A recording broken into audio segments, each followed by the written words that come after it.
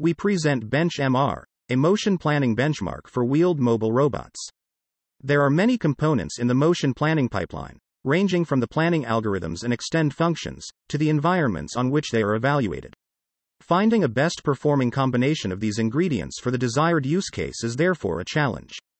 BenchMR enables the evaluation of such planning approaches specifically tailored to wheeled mobile robots, supporting applications in service or intralogistics robotics as well as autonomous driving.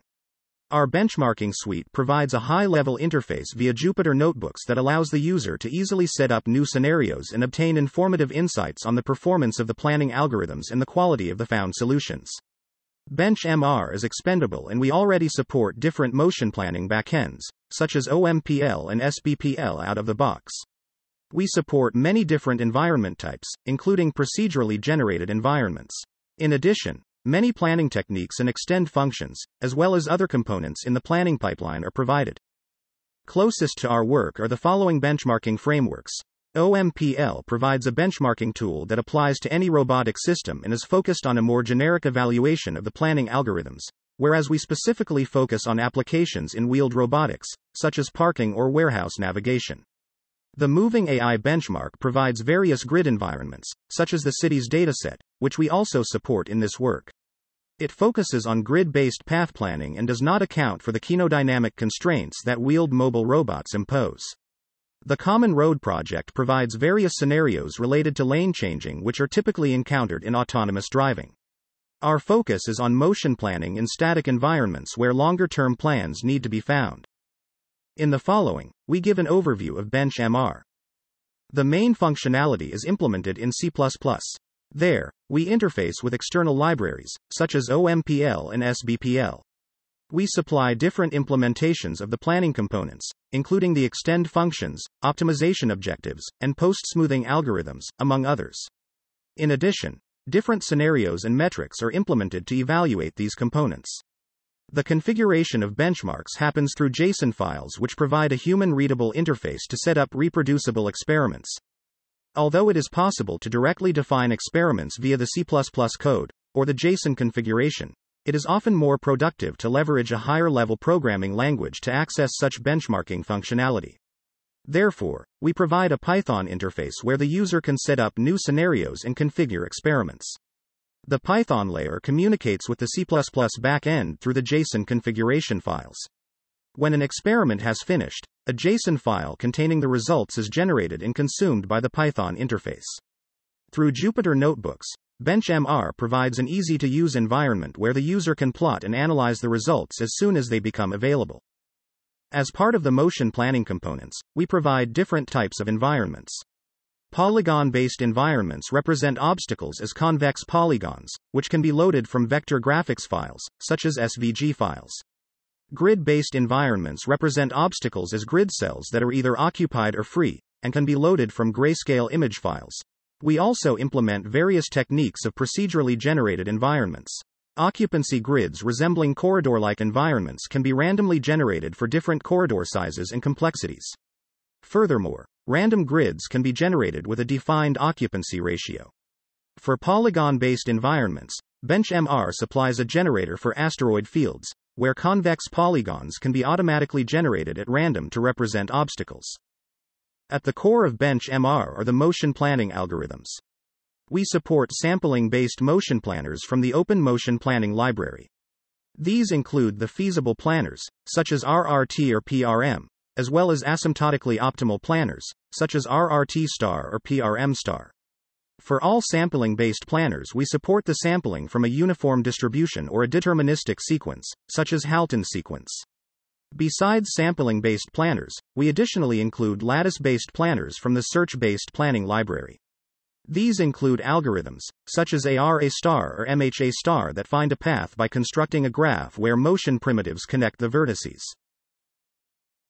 Extend functions are used by sampling-based planners to connect consecutive states on a path.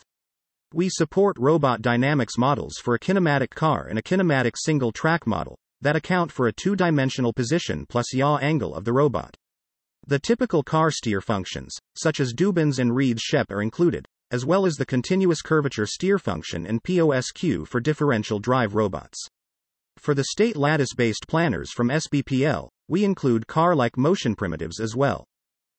Post-smoothing methods improve the path found by the motion planners. We provide interfaces to the following algorithms from OMPL. B-spline, which fits a spline through the vertices to smoothen the path. Shortcut, tries to skip vertices on the path to connect them directly.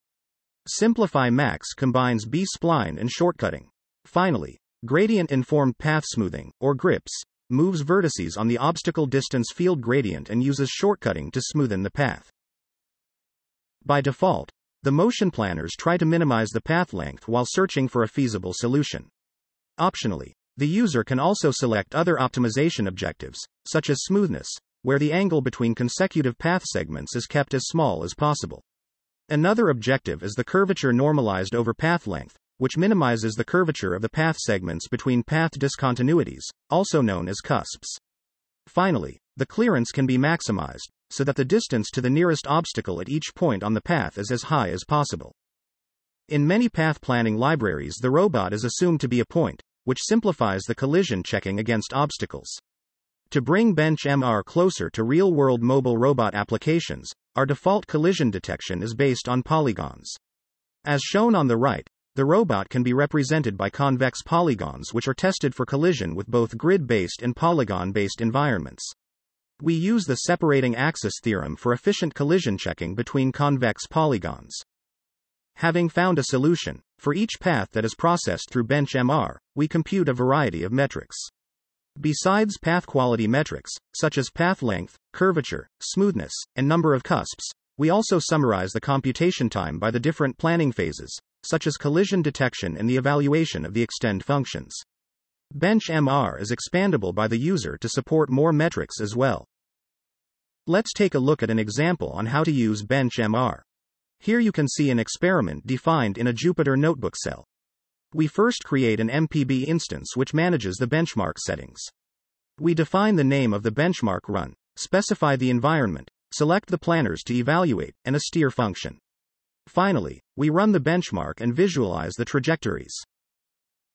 With a single function call, we can also plot various statistics over all the runs. Here we plot the path length, normalized curvature, computation time, mean clearing distance, and the number of cusps. The bar plot shows the number of found, collision-free, and exact solutions. BenchMR supports parallelized benchmarking out of the box. By instantiating a multiple MPB instance and adding MPB instances, such as the one you have seen before, benchmarks will be automatically executed in parallel. We now demonstrate in detail some experiments where BenchMR provides useful insights about the behavior of sampling-based motion planners. In a first example, we compare different sampling techniques. Namely, we compare the behavior of the PRM algorithm using the deterministic Halton sequence and the uniform distribution for sampling states. The experiments show the advantages of using deterministic over random sampling. PRM with Halton samples achieves better performance in terms of path length, normalized curvature, planning time, and the number of cusps. In another experiment, we benchmark the motion planners on environments of varying complexity. We investigate how different planners perform by varying the obstacle density or the width of the corridors in indoor-like environments. As an example, we plot how the number of cusps of the paths of different motion planning algorithms using the Reeds-Shep steer function vary with the environment complexity. Here, we change the minimum corridor width for random indoor-like grid-based environments and the percentage of blocked cells for random grids. We can see that the number of cusps significantly decreases for almost all motion planning algorithms as the corridor sizes become bigger. On the other hand, the number of cusps goes up for almost all motion planning algorithms as the percentage of blocked cells increases. BenchMR allows us to use different combinations of feasible motion planners and post-smoothing algorithms. Such combinations have rarely been thoroughly evaluated and compared against asymptotically optimal planners. In this experiment, we show such a comparison and analyze the performance of those two classes of algorithms in terms of path length and normalized curvature. The comparison is performed using the Reeds-Shep extend function.